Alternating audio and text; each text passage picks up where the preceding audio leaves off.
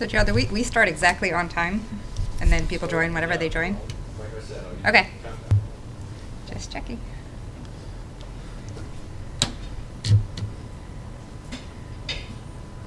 Oh boy. So these are just folks from our office. Nice. We obviously have Kyle and Norman. Lisa is our National Affairs Assistant. Ezra, who's standing there in the blue and white check shirt, is our Communications Assistant. And then Ivan's in the corner, he's your Communications Director. Oh, excellent.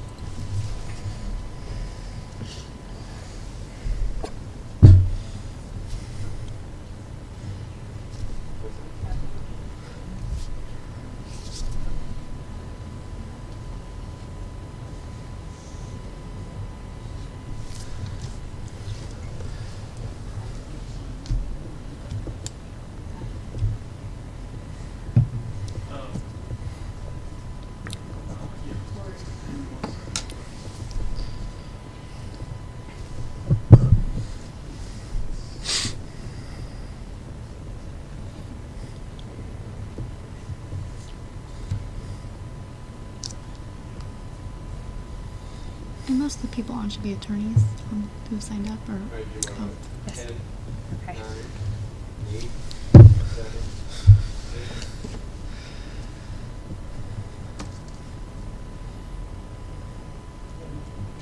Good afternoon, and welcome to NACDL's webinar, Keep It Confidential. This webinar is set to teach you how to encrypt your communications and why that might be necessary. As defense attorneys, obviously, you engage in quite a bit of privileged communication, whether it's talking with your client, preparing documents, talking to your investigators, and the way that security, internet security has changed, the way that government surveillance has changed, may change the way you think about keeping your information confidential. We are set here today with a webinar that's going to be in two components. The first component is going to talk about the perspective of why you want to encrypt your communication. It's going to discuss the ways in which government can actually access those communications, why that might pose some ethical issues for you as a defense attorney.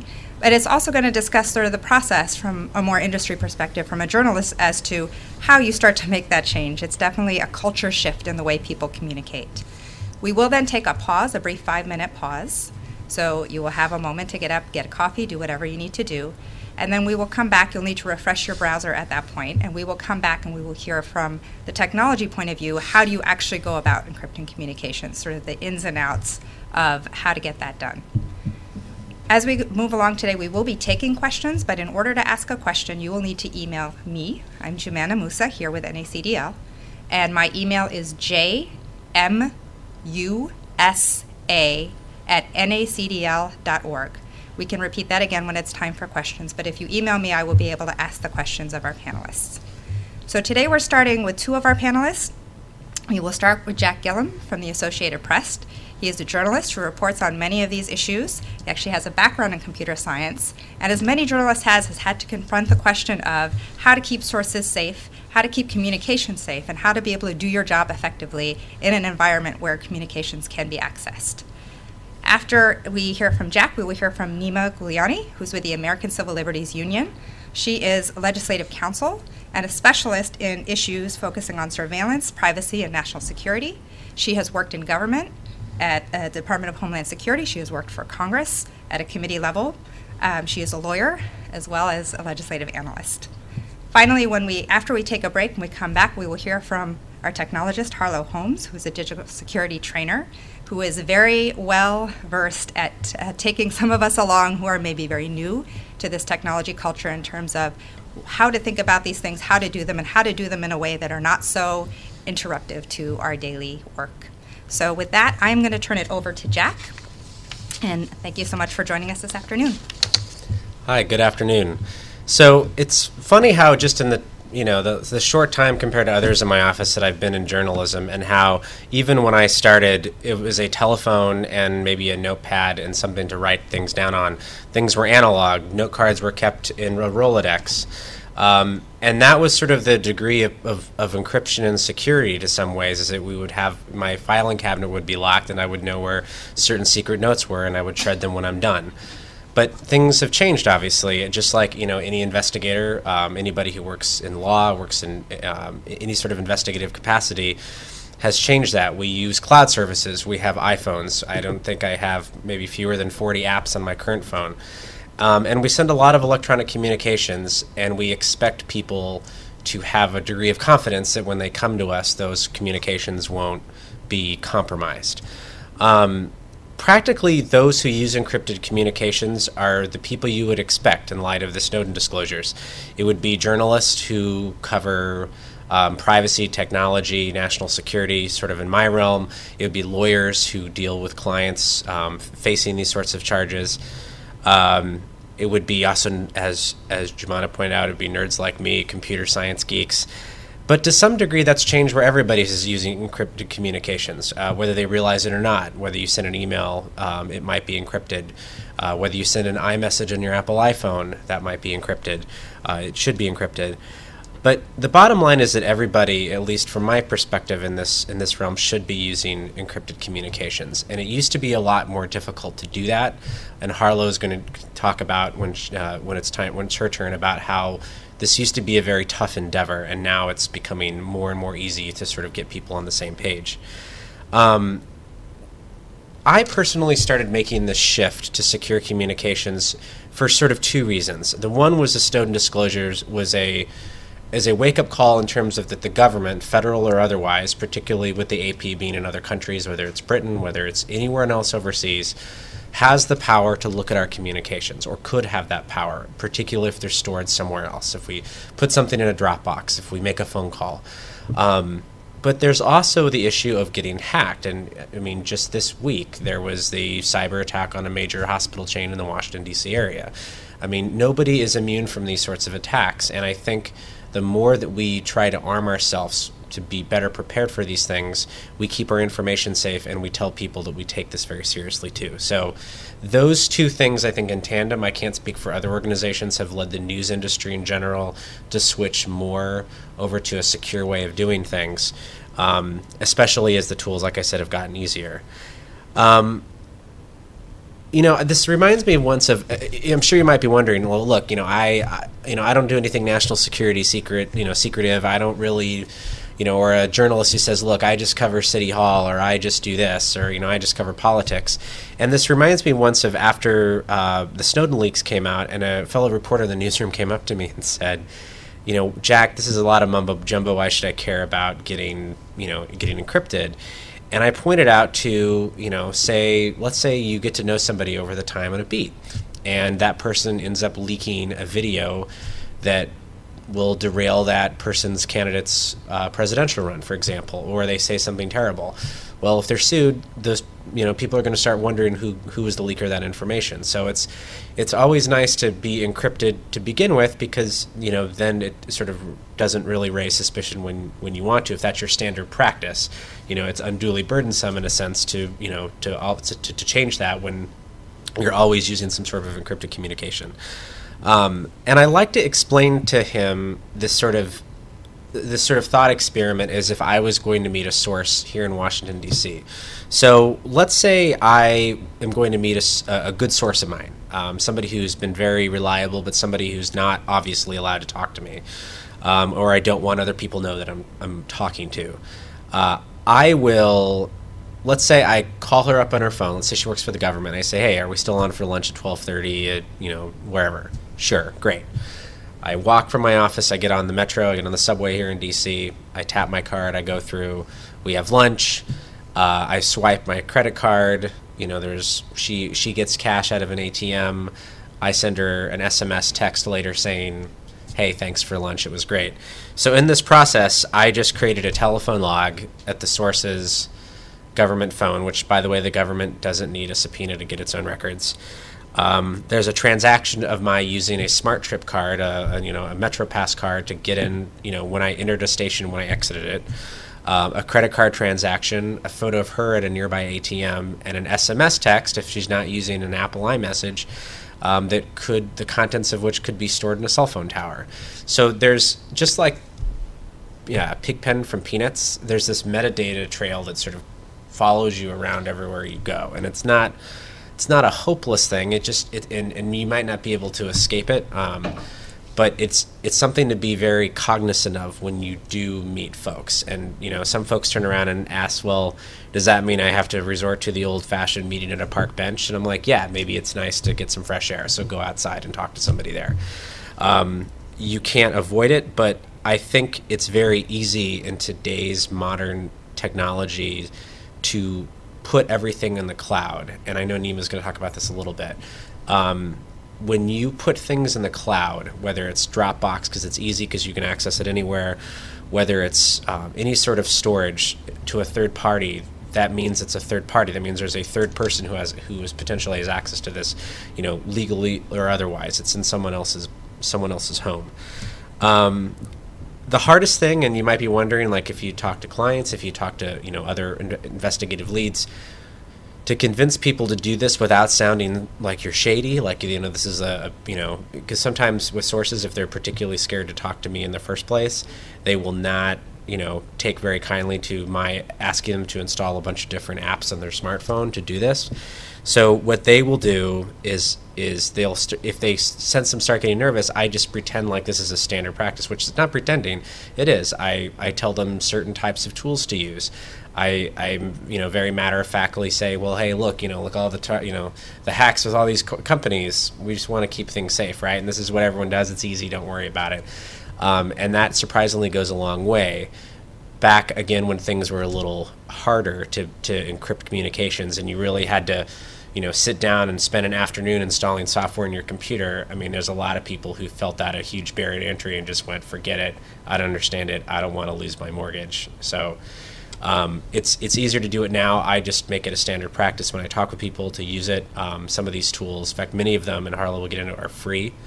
And just as a sort of a final note, when I was doing some international reporting last year in a country, I wasn't there, but intersecting with a country that doesn't exactly have the best track record of freedom of the press, we have to be even more careful of sources who we talk to there, because it's not just their job at risk, it's their lives as well.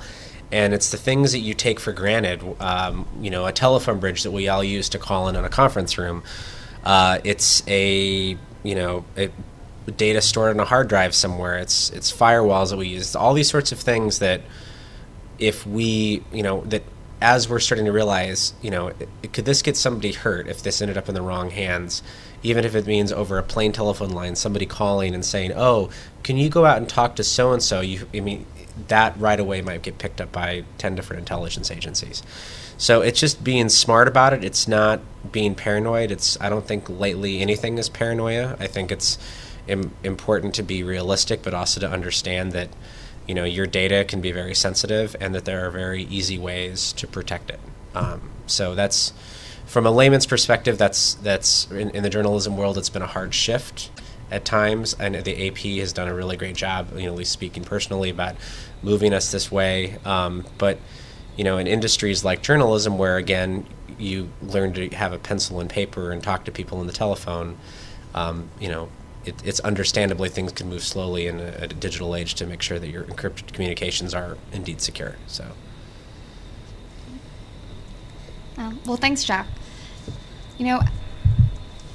In today's world, whether you're a lawyer or a journalist or just somebody who handles a lot of sensitive information, we all communicate using electronic devices and using new technologies, often without realizing that all that information is readily accessible by law enforcement agencies or the government. So just to give you a few examples from my own professional and personal life just yesterday. So I have communicated via email regarding settlement agreements and settlement negotiations. I routinely store briefs and other sensitive documents from my work on my computer. Sometimes I use Google Docs or other platforms to help coordinate efforts with my colleagues or with friends. I've carried my cell phone when meeting with individuals who may have information about a particular policy area or a particular case. And all of these mechanisms open up a certain level of access by the government and by law enforcement agencies. So my hope today is to talk to you specifically about 5 different ways in which law enforcement agencies and the government can search or gain access to your privileged communications or work product. And the hope is that by understanding the nuts and bolts, the who, what, when, where, that you can think about how the government is able to access this information and then take the steps necessary to protect your information to ensure that not just you, but potentially clients or loved ones aren't inadvertently harmed simply because you fail to take the steps necessary to make sure that your communications are truly private. So, the first issue I wanted to highlight was border searches. Many of us in today's world frequently travel to other countries, whether it's driving across the border into Canada or Mexico, or getting on an airplane and flying to Central America or India. We often carry with us smartphones, laptops, tablets, other electronic devices.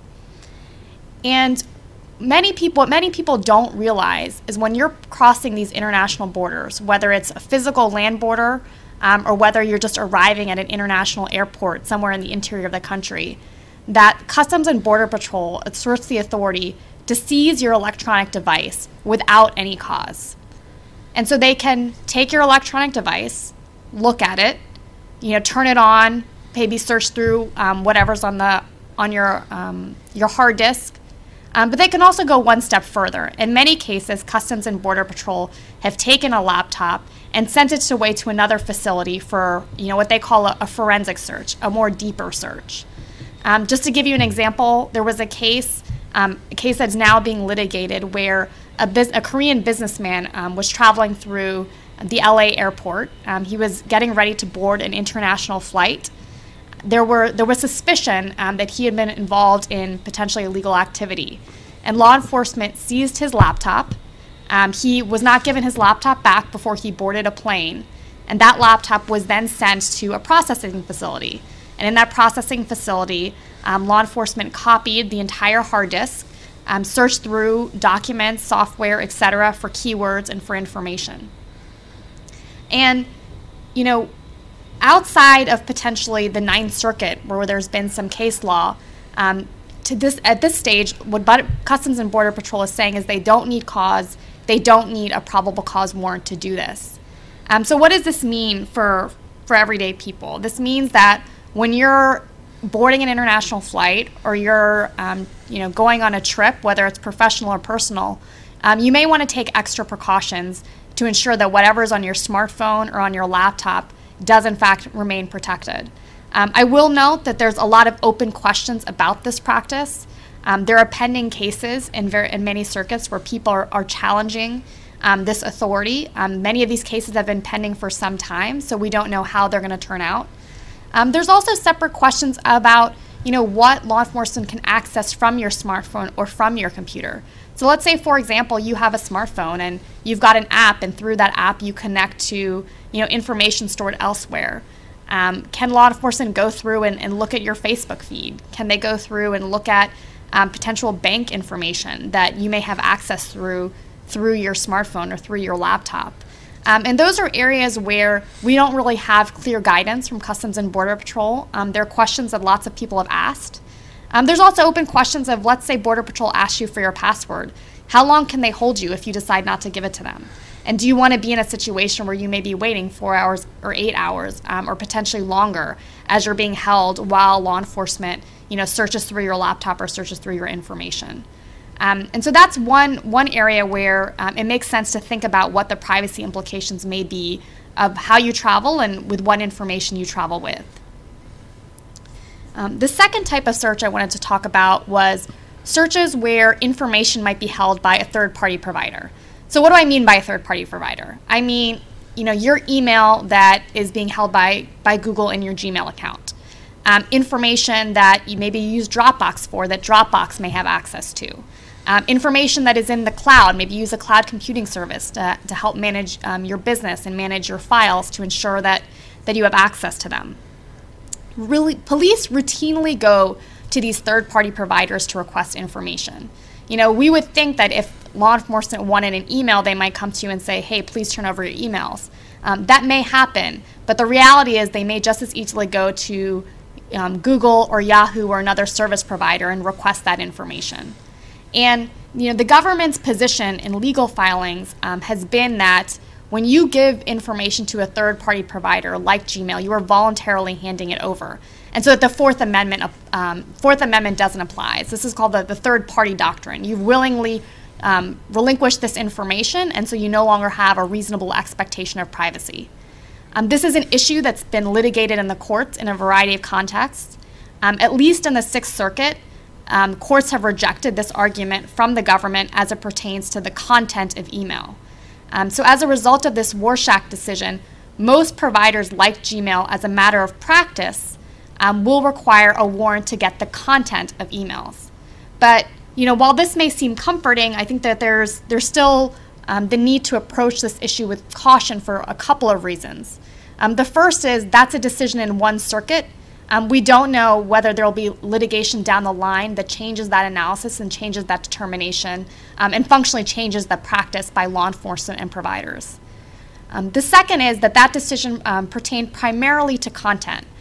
We all know that third-party providers catalog a wide variety of information that goes beyond content. Think about what's called metadata. Your phone company logging who you called, how long you spoke to them, when you may have spoken to them. The government still asserts that they do not need a warrant to get that type of metadata, and in many cases may get this type of information or other type of information with a subpoena or a much lower standard of cause. And third, you also should be cognizant of different laws that exist in different states. Some states have taken steps to try to protect information held by third parties. This is largely in reaction to the reality, which is that our federal laws that govern electronic communications are wildly outdated, many of them written before some of you who may be watching this were even born, before email existed. And so many states have gotten tired of dealing with these outdated laws and by the inaction of the Congress to pass updated laws and have decided to pass their own state laws. But these vary. So you may have stronger protection in California than say you do in Oklahoma. And that's something to be cognizant of when you think about where you are when you send communications, where your information may be stored, and where your provider may exist. The third scenario I want to touch briefly on is the type of surveillance that's conducted under authorized by the Foreign Intelligence Surveillance Courts under Section 702 of FISA. This is a program that Edward Snowden revealed. Under this program, in theory, the government is supposed to gather intelligence information. And they're supposed to gather intelligence information about individuals who are located overseas and who may have foreign intelligence information. Now, even though the program in theory is supposed to have a narrow scope, from what we've seen disclosed, it actually may touch on a much wider number of communications, including privileged communications between attorneys and their clients. So there's a couple of ways in which this type of surveillance works. The first is that the government scans all international communications for specific keywords. So let's say you're talking to your client and you happen to be discussing someone who is a target of foreign intelligence surveillance. That communication may be picked up. Let's say that you are talking to your client who is a target of foreign intelligence information. Doesn't mean they've done you don't have to be someone who's done something that's wrong or to be suspected of a crime to have your information picked up. You could, let's say, be a journalist who's talking about drone strikes. You could be a government official who's talking about a national security issue. And in the eyes of the intelligence agency, that may all categorize you as someone who's having foreign intelligence, and so therefore you may be eligible to be targeted under this program. Right now, from based on what's been reported, we know that there are about 90,000 targets. If we extrapolate out, think of how many people each of those 90,000 targets may communicate with, and you recognize that the number of people who might be implicated by this program is actually quite substantial. And The concerning thing is not just that the program exists, but that for attorneys and individuals, there are very few protections that exist that are going to protect information from being used potentially against an attorney or against a client. So here's a couple of examples. The first is, under the program, privileged communications between an attorney and a client can in fact be disseminated and can be used. It requires authorization from the general counsel, but as long as an individual is not under indictment, there's no bar that would prevent the general counsel from authorizing the dissemination and use of that information. The second is that even if information is not foreign intelligence or someone was not the target of an investigation, their information can be disseminated and searched, and the procedures authorize this if there's evidence that someone might have committed a crime. So for example, let's say they were surveilling a target, and as part of that surveillance, they swept up information showing someone may have, done drugs. Under procedures, there's nothing that stops the government from then using that information in a general criminal investigation or a criminal prosecution. So I raise this to say sometimes, we think, oh, well, I don't do anything related to national security. I don't have clients who are being investigated for national security reasons. And that may be true, but that's not going to necessarily stop your information from being sucked up under these programs. And that's not necessarily going to stop information that gets sucked up from being used against you or your client for crimes that have nothing to do with national security. The fourth issue I wanted to talk about was intelligence that happens just through Executive Order 12333. Again, this is an executive order that came out after the Snowden disclosures. Many people were shocked by simply the amount of surveillance that was being conducted simply pursuant to an executive order, never authorized by Congress, never authorized by a court. So what does Executive Order 12333 cover? It covers surveillance anytime there is information stored outside of the U.S. So for example, when I send a Gmail to my neighbor, often that Gmail may transit through other countries or may be served on a server in another country, despite the fact that I'm simply communicating with my neighbor who lives next door and I live in the U.S. And as a functional matter, 12333 has been used to gather large amounts of information stored abroad. Again, in theory, it's supposed to be used to target people who are not U.S. persons, but in reality sucks up a lot of communications of people who are domestically in the U.S. Just to give you an example of two programs that were revealed by the Snowden revelations that were being conducted under 12333. One program was called Muscular, and that's a program where the NSA targeted Google and Yahoo data centers stored abroad, so collecting information in bulk from those data centers. Another program was called Mystic, and that's a program where the NSA gathered the content of calls in and out of certain countries, including the Bahamas.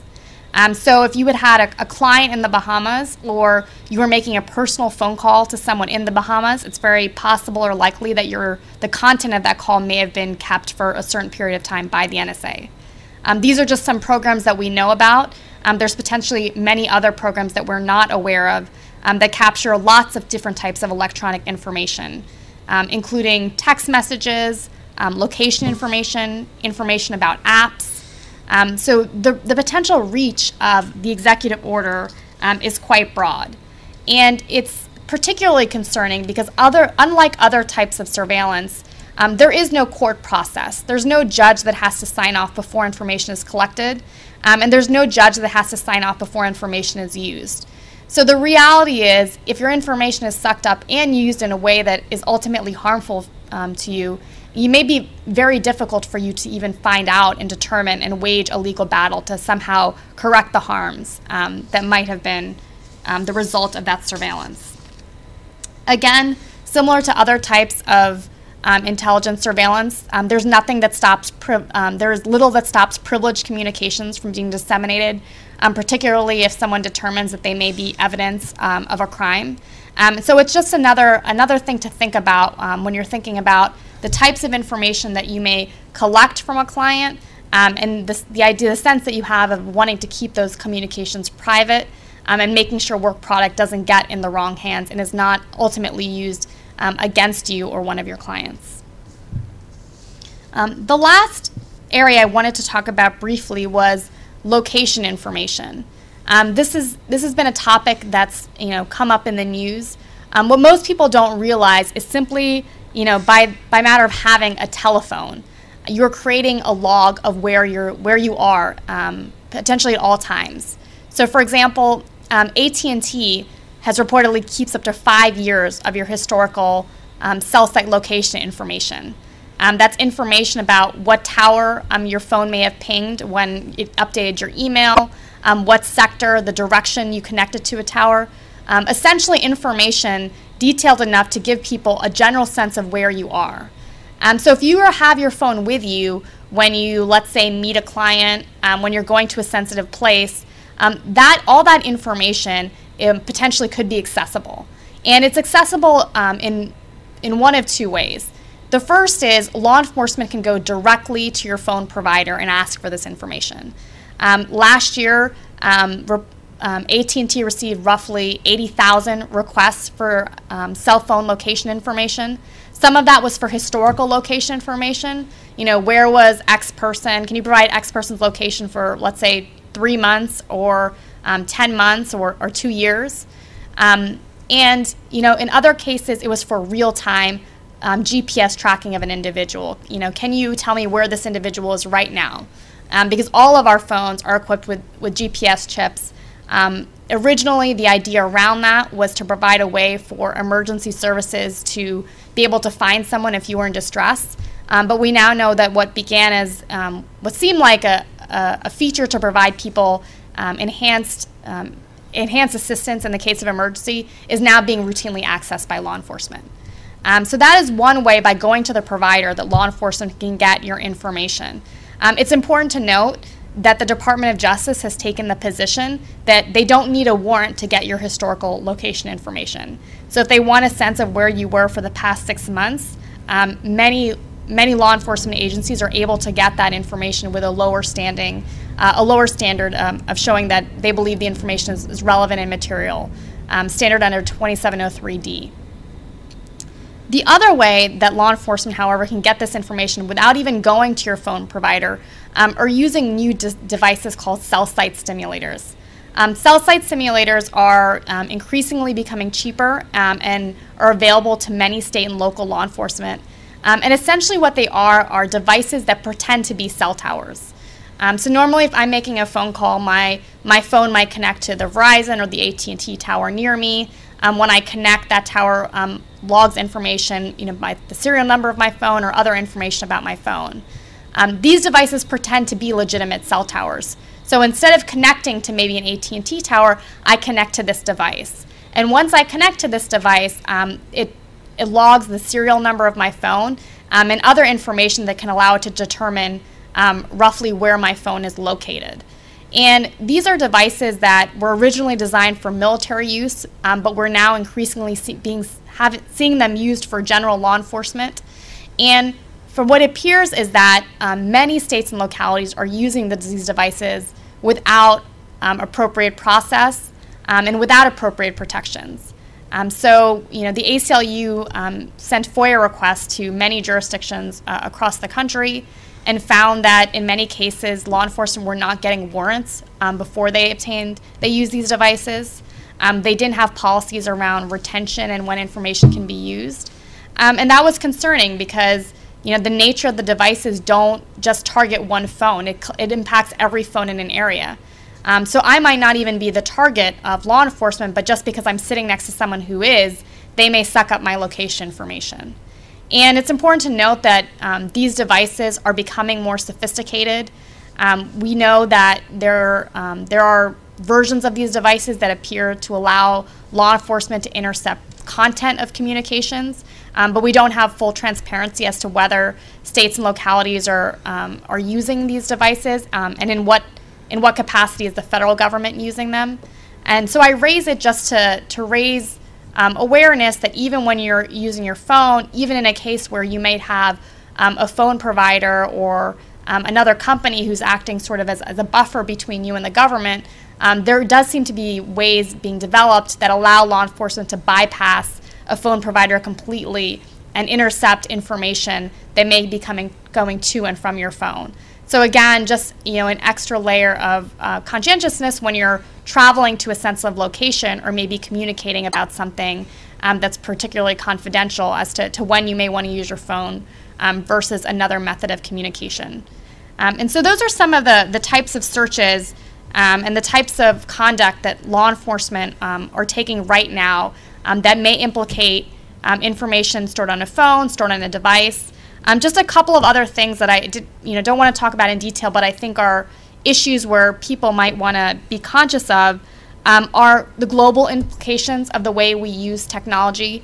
As I mentioned and Jack mentioned, many times we're sitting in our house using our phone or our laptop, and the information that we're sending or storing may be in another country, may transit another country. And in those cases, or you may be working with a provider who is located in another country, in which case the laws of those other countries might implicate when that information is accessible, when it can be passed to the U.S. government or a foreign government, and how it may affect your life. And then the other thing that to remain conscious of is just the changing law in this area. This is one where we've seen the courts sort of lag behind technology, and now we're starting to catch up. And so we hope that the laws go in the right direction and we end up in a place where our emails and where electronic medical documents and all those things are afforded a high level of protection. But we can't really bank on that. And so it's good to be conscious of how the law is changing in your state or at a federal level so that you might be able to adapt to changing circumstances based on where you are and what the law looks like at the time. Great, thank you, Jack. So this is Joanna again. I'm sorry, it is on. According to the microphone. Over there.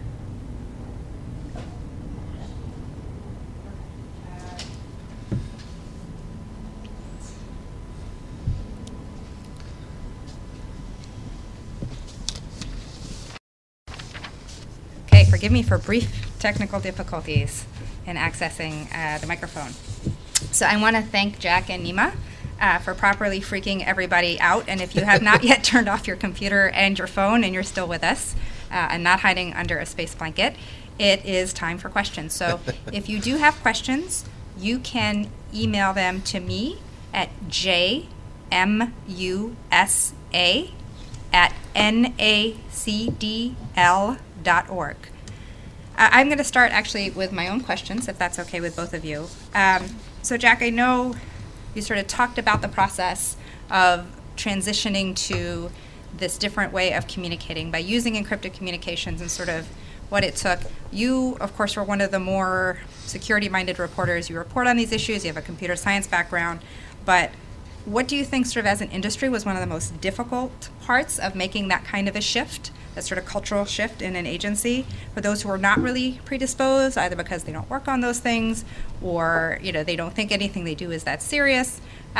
Essentially, was there a cautionary tale? Was there a moment, or has it been more of a general shift?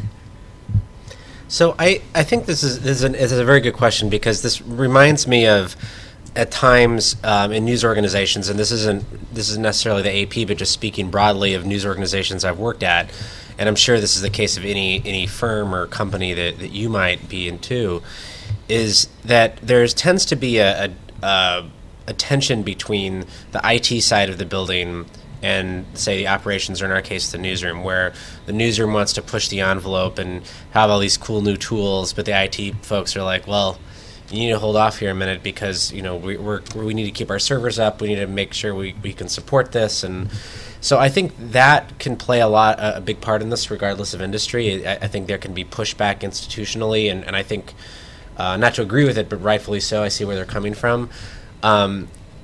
As far as, that maybe I had a little bit more of a geekiness to it, I think that helped at least to, ferret out different tools that maybe worked. But what I would do is I would sort of do start a groundswell of support of others in the newsroom, folks that I knew, for example, who worked overseas, who were yearning for, say, a secure form of communication. Maybe they didn't have the right words to put to it, like, oh, I want to use PGP messaging.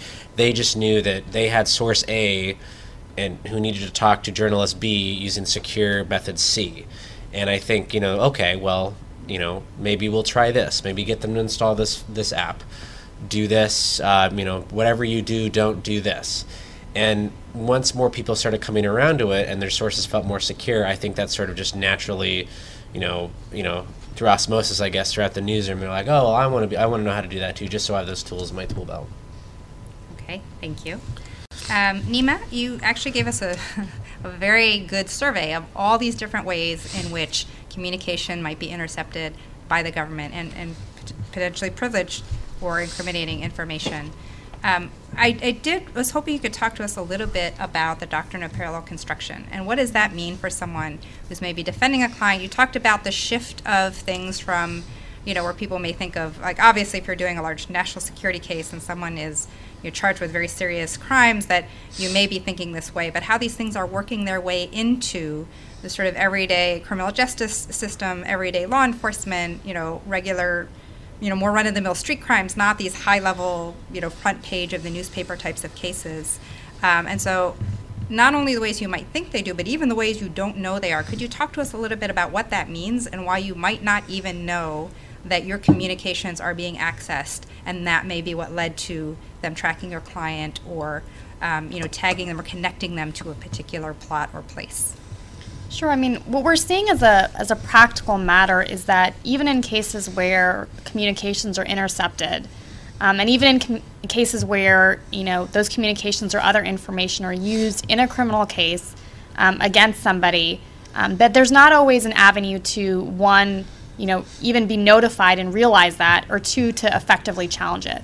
And parallel construction is one of the ways that happens. So what is parallel construction? What parallel construction means is law enforcement may get a particular piece of evidence through, let's say, a particular intelligence technique. And they essentially develop an alternative evidentiary way of getting that information. And so they never disclose, hey, I got this information through this intelligence technique using, X provision of law. They say, well, actually, I use this alternative means. And as a result, when you're in court and potentially trying to challenge that evidence, you don't even know that this other technique was used to gather the information so that you can challenge the constitutionality or the legality of that search or that interception.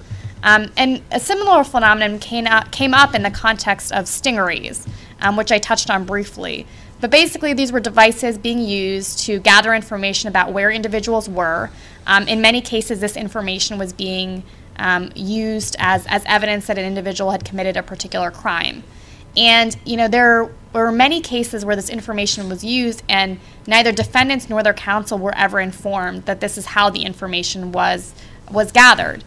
So based on FOIA requests, we saw emails from the federal government to states and localities saying, when you refer to this information, refer to it as information from a confidential source.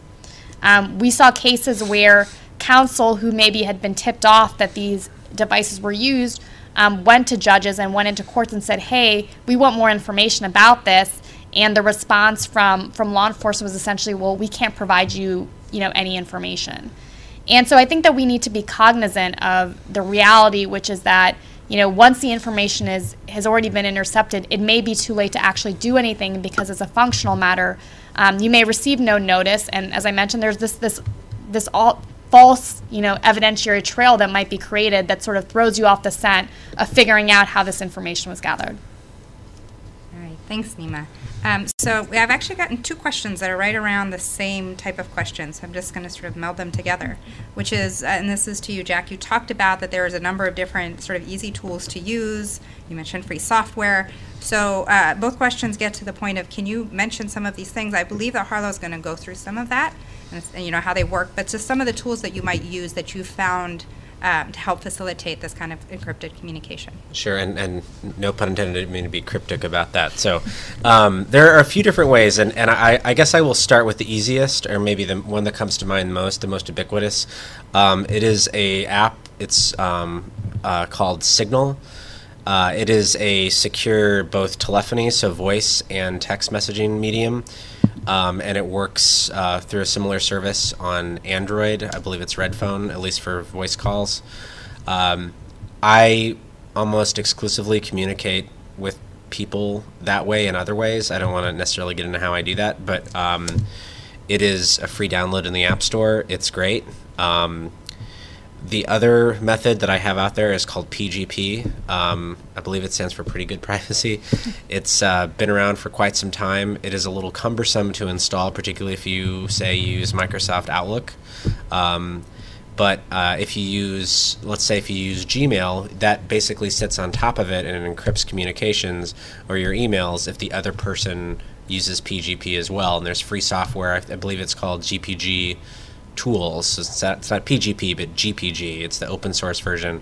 If you use Apple Mail on a Mac, I know that it integrates because I use it and it's fairly seamlessly well. And all you do is publish what's called a public key for somebody to get, to download, to install, and then you can communicate securely. So whoever doesn't have that key, or that private key of yours, which nobody else should have except you, when you exchange those messages, it just looks like garbage. It just looks like somebody pounded on the keyboard because they were really mad. That's really what it comes across. Those are the two most ways. I guess maybe another way to put it, if I can say, I tend to avoid it. I'm very conscious of the services I don't use or things that I don't do. I especially try to avoid calling people at work for no other reason than they're probably not going to say honest things about their boss in their workplace when they're sitting 10 feet from their boss. I tend to go to the bar or the coffee shop when they want to, maybe let loose a little bit and just, relax and have a normal human conversation. I avoid SMS texting, which is, you see it on your iPhone if you text to somebody, an Android user, for example, it's green instead of blue. That can be in the clear. And Gmail now, if you use that, if you notice, if you send somebody a message who doesn't use this sort of built-in encryption called Start TLS, there will be a little lock icon that's unlocked that sort of warns you that if you send this message, it will go in what's called in the clear, so for everyone to see across the internet. It's just being, I guess, particularly careful, not necessarily the tools you use, but just cognizant of what you do and don't, and how that could end up in the wrong hands. All right, thanks, Jack. So in the context of the news lately, this cannot be a surprising question. Obviously, the most public debate that's been happening around encryption has been the conversation about Apple and the FBI. So in case somehow you all missed it, recently the FBI said they had a telephone from one of the San Bernardino shooters, that this was a critical terrorism case, yet they could not access this phone, and they needed Apple to break the encryption of the phone so they could access it for law enforcement purposes. Just on Monday, when they were just about to go to court to find out, and many, many people oppose this for a lot of reasons, security reasons, other reasons, the DOJ came back and said, actually, we think we can get this anyway. Never mind, you don't need to rule. So that's my brief synopsis of the case. But the question is about, do either of you have an opinion about the DOJ decision not to try and force Apple to unencrypt or to break into the phone? Sure. I would say two things. I think one, I would say that this fight is far from over. The DOJ has dropped this particular case, but we know that they've sought this kind of access in a wide variety of cases. And so I think that realistically we're delaying the fight. We've not avoided it. And the second issue that arose from the case is, now that there's a vulnerability that the FBI says that they're aware of, are they going to tell Apple so Apple can fix that vulnerability? There's obviously concerns about, if there's iPhone or if there's software that's being utilized and it's not as secure as it should be, whether the federal government, not just in this case, but in a wide variety of other cases, is actually informing companies of the best way to patch that. I will say separately, on this issue, that I and the ACLU is generally concerned about the attempts to force Apple in this case, not just for security reasons. I'm sure a lot of people have talked about how this presents a security threat to everyday consumers. That asking Apple to take these steps would result in fundamentally less secure products, but also from a constitutional perspective of the government forcing a private company to make develop software that it wouldn't otherwise develop, and which they say is at odds with what's good for their consumers. And so all of that is to say, I think that it, while it may be good that the DOJ is dropping the case in this particular instance, I suspect that we're going to have to confront that problem down the line, relatively shortly. I cannot take opinions on things, but as a reporter, all I do know is that, I mean, Neema makes a point is that this is not going to be the end of this issue, and I think it's just a reminder to, if you are really doing something that you think is secured, or you need it to be secured, to be smart about it. I can't tell you how many times that I just go the old-fashioned analog way and write things down on paper and put it somewhere if I really don't want it ever seeing the light of day. I'm under the assumption, as an aside, that any Gmail or GChat, as they call it, that I type, even if it's so-called off the record with Google, I just assume that anything I type in there will be made public one day. Will be in some dump on BitTorrent. And again, maybe my paranoia is a little too much for some folks, but it's important to realize that the things that you put into a box might come out one day, and you just got to be smart. Okay, so I got another question, and this one is obviously, I think, case-specific for the person who wrote it. But the question was, can you point me to any authorities related to the ways in which the government uses cell site information to track individuals? So apparently in a wiretap warrant, a federal agent had made a comment that the cell site information was not precise enough to track a suspect. And the attorney was arguing otherwise, but I don't know if you have... Well, I'm not sure that I 100% understand the question, but we've seen cases, these cases are, you can go to aclu.org and type in location tracking, but we have seen cases where law enforcement has gathered historical cell site information about criminal defendants, locations for where they may have been for the last, let's say, 6 months or 7 months, and use that as evidence in a criminal case. The Department of Justice, when people have raised concerns about getting this information without a warrant, one of the things the Department of Justice has said is, well, cell site location information isn't that precise. And what we're seeing is, that's not entirely accurate. As consumers demand better service with their phones, phone companies are building more cell site towers. So you have cases now where there's these things called sort of microcells that you can get in your house, and they provide service essentially to your house or to a smaller area. And so in fact, in some cases, cell site location information can be quite precise. It can be the floor of a building, it can be a tunnel, it can be potentially a bus. And so I would approach anybody who says, look, cell site location information is not that precise. I would approach that statement with a bit of caution based on what we now know. And I think that there are lots of cases where we're seeing that information being used as evidence in crimes. And so that would be the best answer I have to that. But again, you can look at some of those cases on our website, aclu.org. Many of them are cases where we've challenged the contact or submitted briefs supporting the notion that warrants should be required to get this type of information.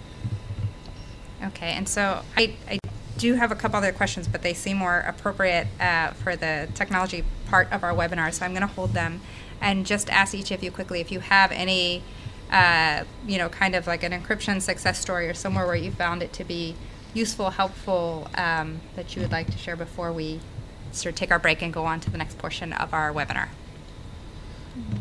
I mean, I think it makes people certainly a lot more confident in what they tell you. I mean, look, I'm a journalist, right? I mean, I don't have subpoena power yet, probably never. and people don't have to talk to me. They simply don't. In fact, most oftentimes they never want to see my face and slam doors in my faces, and that's fine. So when you have the rare person who not only wants to talk to you, but then you really pare that down to the person, he or she, who really has something to give to you and has taken an incredible risk to do it, it is frankly an ethical and moral obligation, at least as far as my own constitution is concerned, to make sure that I do that in the most secure, responsible way. And my employers, particularly the AP currently, have been very good about helping me achieve that. And when I've led people to secure communications, I try to be very calm about it. I mean, I've dealt with sources who, the proverbial don't know how to set the clocks on their television sort of thing. But I'm like, look, you download this app for your kid's phone. Can't you just download this one? Oh yeah, it's no big deal. Oh, this is a lot easier. Yeah, isn't it? And we start talking, and then there's this sort of comfort level, and they know that I'm taking their security seriously. And my word means a lot. It should mean a lot. It's pretty much the only thing I have in journalism, and I think that there's been some cases recently to the question where people who would be usually unable or really unwilling to talk to me about something sensitive, I think that when I put up that sort of, ensconced sense of like, hey, look, I'm trying to do this securely, that I'm not giving them a false sense of security, but instead that they feel more comfortable, and I think that helps develop a relationship. Sure. I would say just along those same lines, I mean, when I reflect on my own use of technology, adopting some of these things was not as difficult as I thought it was going to be. A lot of people might be like me. They're afraid of things that are going to decrease their efficiency. They're maybe a little lazy about adopting new technologies because their computer works a certain way and they like the way it works, or their phone works a certain way. And I have to say, when I downloaded Signal and I used PGP and some of those things, I anticipated that it would be much more difficult to figure out how they worked, and they in fact wasn't. It took a little bit of time, but the investment in the long term, so that I can think about, look, am I sending an email, or am I sending something that really is I'm concerned about getting in the wrong hands, and do I want to take that extra step and that extra layer of security? And sometimes we think about it here where it's a bit of a luxury, but when you think about people around the world, there are journalists or activists who literally keeping something confidential and secure is a matter of life and death. And so thinking about not just how we use these technologies, but how we make sure other people have the ability to use them, how we make sure that if we're communicating with people whose lives may have more sensitivity around their communications than our own, that it helps to at least have the tools ready to say, look, I don't want this person to be compromised because I was too lazy to download an app that provided an extra layer of security. And that at the end of the day, at least as I saw it, it wasn't as difficult as I anticipated. And if I can figure it out, I feel like most people probably can. And if I can just say one thing on this point, just to be very quick, I think that I'm always a big believer in that the process matters more sometimes than the outcome, and that by doing this more and more, it's more than just using a tool, right? It's more than just checking the box. I have to use the PGP today. It's that the more that you do this, and we were talking about this all recently, is that the more you start being very aware, it's sort of this sort of data security state of mind, then I think things ideally start trickling down. You start realizing to be more secure about how you store your passwords, what types of things you're going to put in the cloud, what things you're going to tell other people, just because it's in the back of your mind more than just it's like a tool that you download and do something differently, like a different walk to work or something. And I think that is sort of the ultimate and helpful byproduct, at least what I've seen in the newsroom. When people do this, they go into it thinking that they want to have like a secure way to contact a source, but they end up sort of changing their best practices, I think, for the better. All right. Well, I want to take this opportunity to thank both Neema and Jack for joining us. As I mentioned previously, we're going to take a 5-minute break, and then we're going to return with Harlow Holmes, who's going to walk us through the how-tos of encrypting your communication. As a reminder, you're going to need to refresh your browser to start up again in 5 minutes. And just as a small footnote, I will say the American Civil Liberties Union is currently representing NACDL and other organizations in the Wikimedia versus NSA case, which is challenging 702 information collection. All right, we will be back in 5 minutes.